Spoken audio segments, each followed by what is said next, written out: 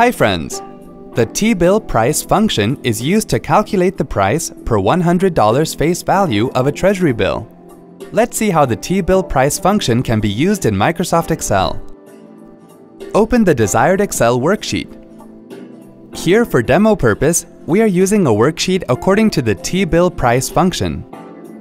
The TBILLPRICE function syntax has the following arguments. Settlement is the Treasury bill settlement date, which is the date after the issue date when the Treasury bill is traded to the buyer. Maturity is the Treasury bill's maturity date, which is the date when the Treasury bill expires. Discount is the Treasury bill's discount rate. Please check the web URL given in the video description below this video for complete details, that is syntax and remarks. We are also showing the description of the function we're going to use here. Select the cell where you want to get the function's result.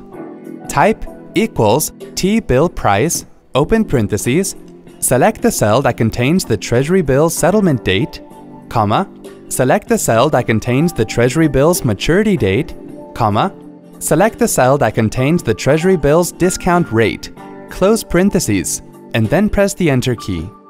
It will show the price for the Treasury bill using the terms in the data cells. Wasn't that quick and easy? Thanks for watching. For more details, click on the eye icon on the top right of the video.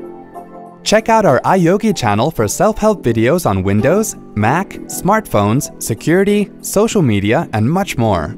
Have something to ask or share? Pen it down in the comments. To get iYogi tech support, dial toll-free numbers. To stay empowered technically, subscribe to our channel.